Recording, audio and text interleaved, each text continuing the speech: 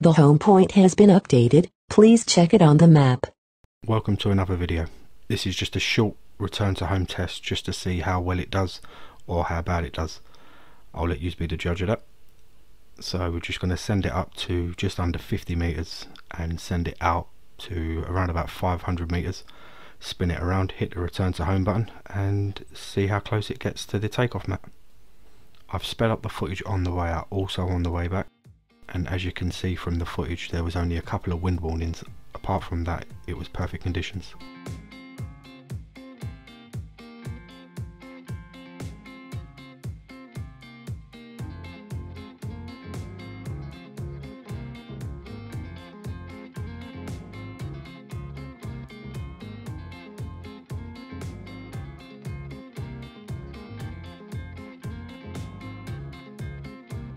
Go home.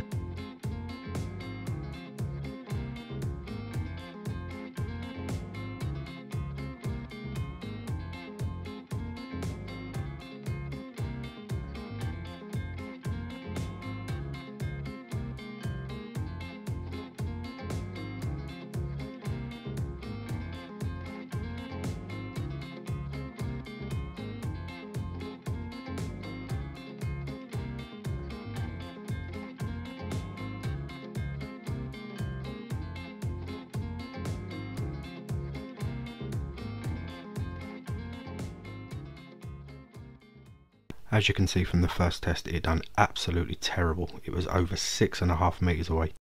I would have expected it to perform an awful lot better than that. With a result like that, that could actually end up with a lost or damaged drone.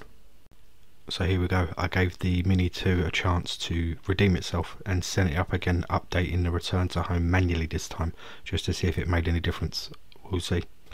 The compass calibration was done prior to the first flight, so there shouldn't be much of an excuse. The home point has been updated. Please check it on the map.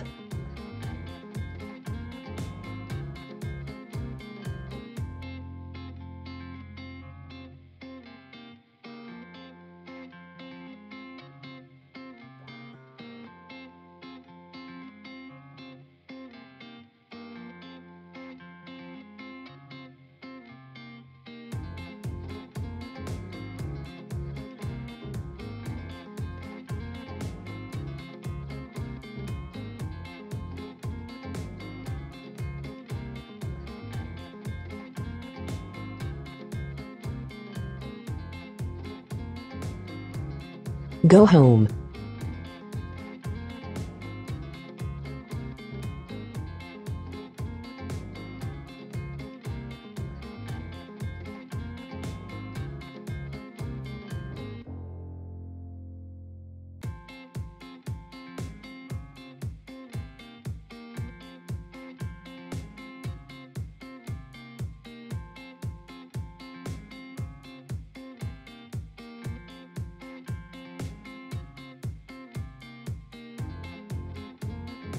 Landing.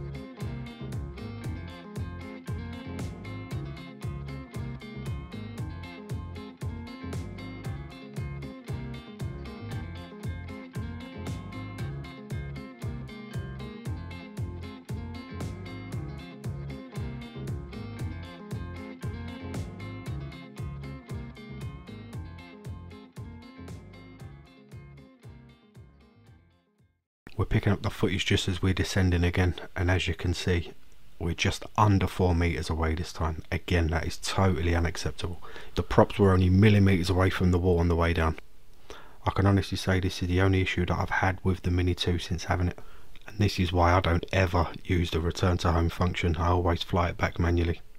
Please don't let this put anybody off from buying this drone, because it is an absolute cracking piece of kit. Just be very aware of any of the automated stuff on there, like the return to home or any of the quick shot features.